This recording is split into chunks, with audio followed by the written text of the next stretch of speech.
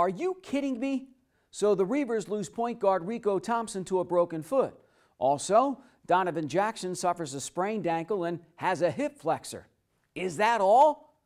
Well, as my dad used to say, it's hero time. The Reavers come out shorthanded, but make do. The Tigers cut it to 21-19. Terrence Shelby nets the three, but the home team goes on a 22-1 run. Deshaun Munson and one. Now Donovan Jackson on the run. He pours in 13 first-half points. It's rain in threes. Iowa Western 5 of 6 before the break. Andre Wallace knocks down a couple. And suddenly it's 43-20 Reavers. Matt Donlin goes for a drive. He had 10 in the first half. Deshaun Munson, though, leads the charge. The Super Soft drives in with a half-high 20. Iowa Western shoots a sizzling 61% in the first 20 minutes. Yes, Jim Morris and his team rolling 60-35 at the break.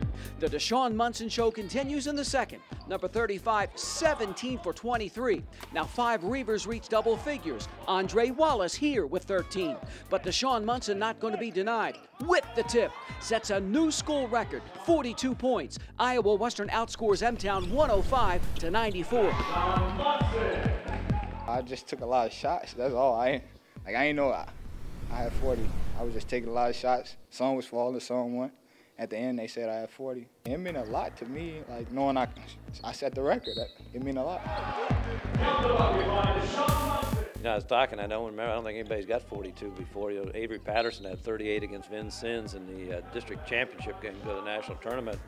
Nobody's topped that since I've been here, so that's just a great effort. And I mean, he just took the ball. They didn't have anybody stay in front of him. Just a great effort by Deshaun all the way around. 19-7 overall. Deshaun Munson and the Reavers close out the regular season with 3 of their last 4 on the road.